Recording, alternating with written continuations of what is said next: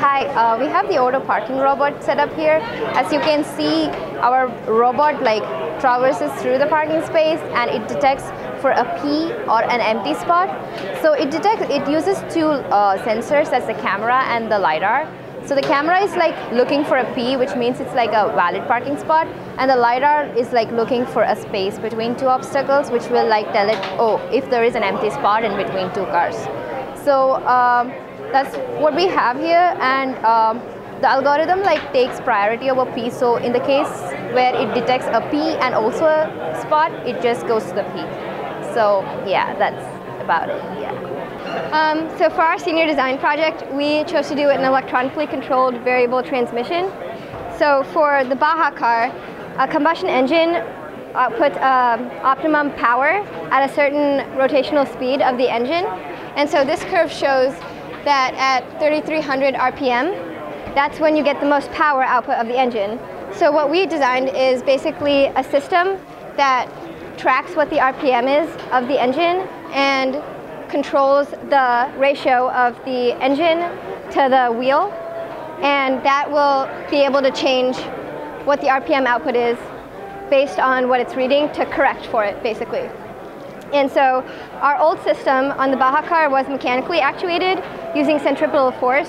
So when you push on it, the weights will push out and push this in towards together, and it will create a different ratio on the belt of the system.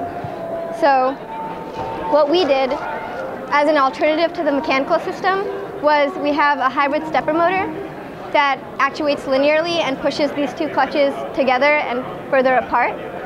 And when we detect, for example, that the RPMs are too high, then we know that we have to bring it down and the clutches will move closer together.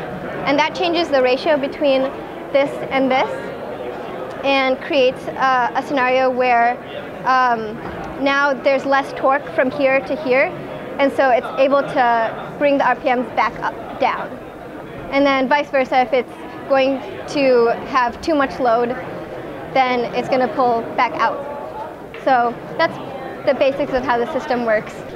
From the software perspective, we designed a PCB board, which you can see here.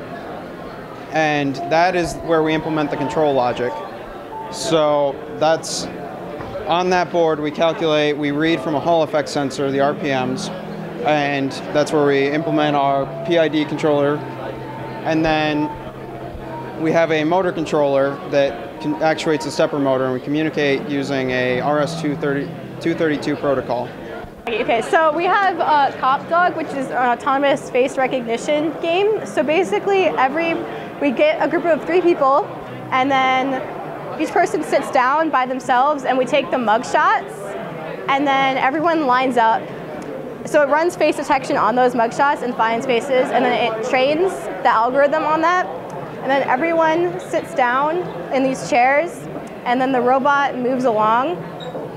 And when it finds a centered face, it'll stop, and it will run face recognition on that person.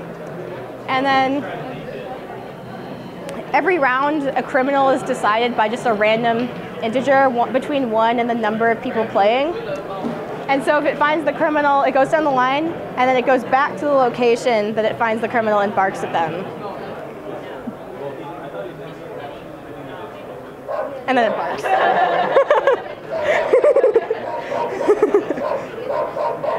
Yeah, that's the game. Yeah.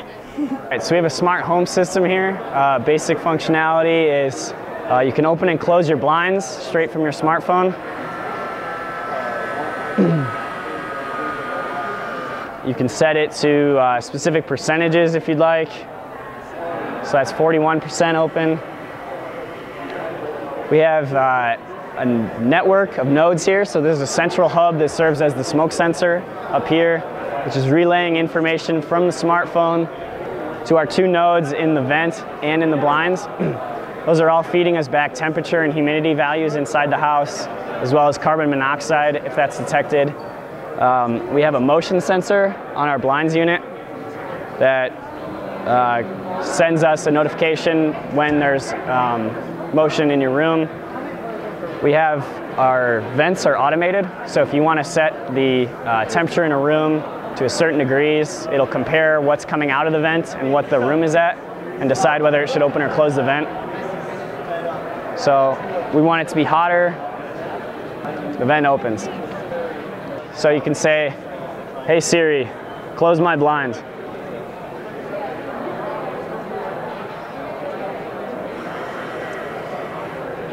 It all goes. Awesome. Thanks. We are crowdsourced rescue robots. What we wanted to do for our project was to help environments where natural disasters occurred to search through the area more efficiently and like cheaply, you know. So we have built this robot to run over like rough terrains, and we have this website with like easy like user interface to like control it. So I mean it's crowdsourced because it could have like thousands of users controlling a robot in like a natural disaster area. So the robot works as a server to give like this camera feedback to the website of the user, and also it gives like it has a gas sensor to sense if there's like a gas leak in the area. So like if there's like a collapsed building, it can like give those information to the rescuers. Also, it has a GPS, so if we were to like soaring through like larger areas, it could give the location of the survivor to the rescuers in real time. Yeah. So we are FinderBot. We are a mobile autonomous robot to be used in natural disaster situations.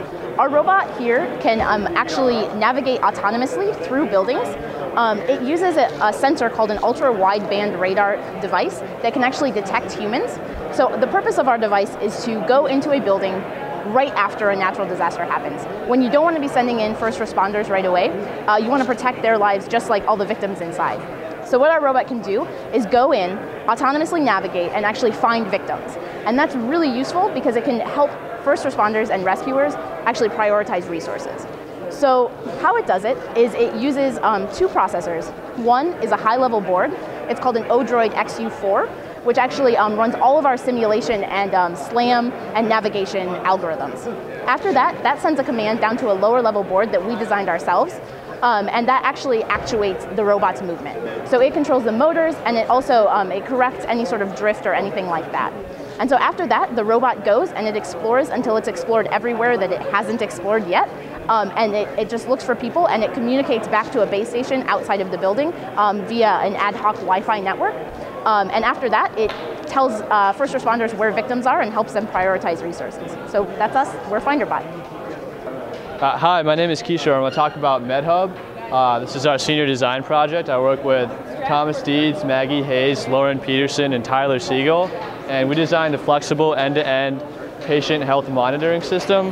The basic idea is we have elderly patients wearing our wearable chest devices as well as a blood pressure monitor, and it live streams all the data to our server. And so doctors can remotely check up on their patients and continuously see their data.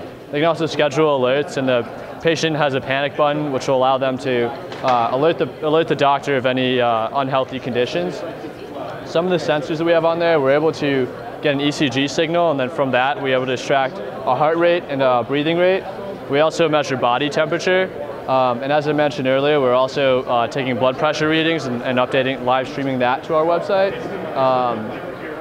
It's a complete end-to-end solution, and again, the idea here is that elderly patients can now be in their homes and still have doctors monitoring their health at all times.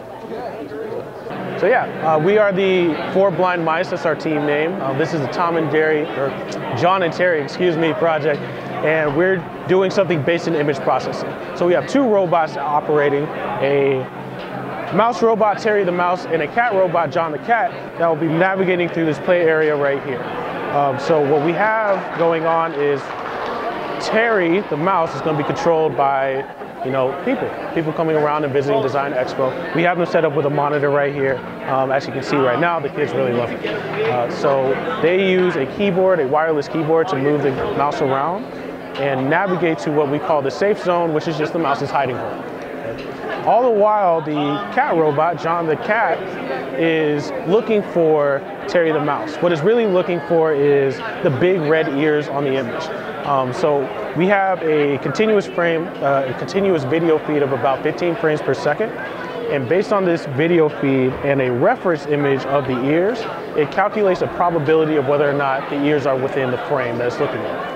And based on that, what we call a back projection, which is just a probability matrix, it will determine not only like where an area is of where the object might be, but its center of mass and the size of the area as well.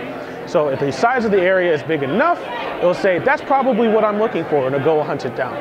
If it's not, it will ignore it, right? And based on the center of mass of that area, it will determine which direction, general direction it wants to go. So either forward, left, or right. If it exits the frame, it also has something to say like, let me make a harder turn left so I can put it back into frame.